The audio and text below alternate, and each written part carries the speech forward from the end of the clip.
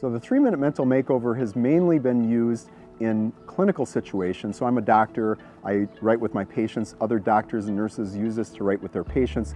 That definitely works.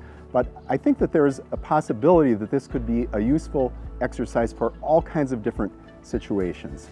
I've started to talk to some groups of working with refugees, and I think it could be an excellent tool for refugee situations because there's a lot of mental health issues. There's a lot of problems that come out, and it's something you could do as a writing exercise, but you could also use it orally. So really, all human beings, we're all going through some kind of stress, and because it doesn't cost any money, it's instantly available. You can learn in a short time.